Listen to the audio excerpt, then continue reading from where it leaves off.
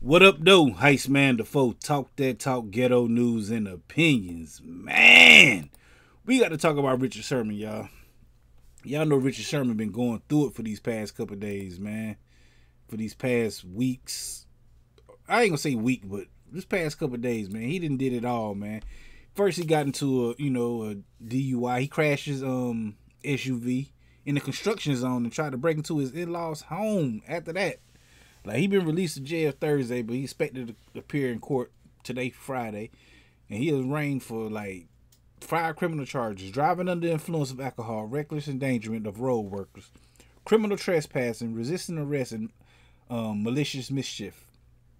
He did it all, man. But it's like he came out and apologized for all that stuff. Y'all seen what happened when he was trying to break into his father-in-law's house. He tried to bust through the door. I thought he could have got through it since he was a NFL cornerback, and he been busting. I'm about to say he been busting dudes, but you know what I mean, man. He been busting through dudes for a long time, and he been doing this thing over there in the NFL. So, but I'm saying, like, I think it is like, I seen a comment in one of the videos I did about it, and it was like, man, that's roid rage. I'm like, nah, that ain't roid rage, bruh. That's love. That's what got him going through all this, man. He in love. He got a DUI. His peoples ain't, on the same page with him no more. He tried to break into his father-in-law house to get at him, Y'all seen the footage, man. He was busting through the door, trying to get through it, man. But I think they want this to go on anyway, man, because he a mouthy little black dude, first of all. So the NFL, they want him. The white folks want him to do this stuff, man. They really like, yes, we got you this time. We got you. Because, man, he talk a lot of junk, man. And people love to see him vulnerable right now. They love this stuff. I don't like it, man, because he was one of them good ones, man. He went to Stanford. He did his thing, Smart brother. Very articulate. He can speak well, He can do all that good stuff. But, man, he going through it right now, man. This is like, I never expected him to do all this, man. So he been drinking heavily. He been belligerent to people. He done got in all kind of stuff, man. His wife Ashley Sherman called 911 to have him arrested on that day when he got into all that. They got him with 5 charges. They say they all misdemeanors right now.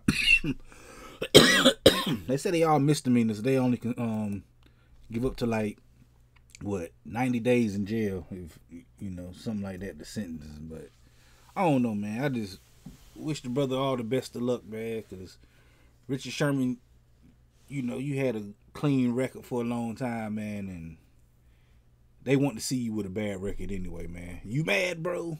You did all that stuff, jumping up in quarterback's face, talking stuff on ESPN, and after the game, they call you a thug and all that stuff, and you proved your point that you wasn't a thug, but now you giving them a reason to call you a thug again, man. So, like I said, man, pray for Richard Sherman. Somebody help him out. Get all the help you need, man. I know you still got a good head on your shoulders, man. And I just wish the best for you, man, because, hey, like I said, man, they want you anyway. But we definitely gonna be talking about this right here on this channel Friday, man, which is the day we're gonna get into the Richard Sherman conversation, because there's a lot more to be said about this, man. I ain't saying it right now. I'm gonna get my co-host with me. We all gonna talk about it, man. Sit back and talk about Richard Sherman and what he going through, man. Anyway, man, y'all gotta come through and holler at me, man. I go live every Friday on this channel. Hit that like button, the comment button, the share button, the subscribe button, the notification bell. All them good buttons you gotta hit to get this pimping that I'm putting out when I put it out. And like I said, I go live every Friday at 9 p.m. Come through and holler at your boy, Heist Man the Foe. Talk that talk, ghetto news and opinions. Peace.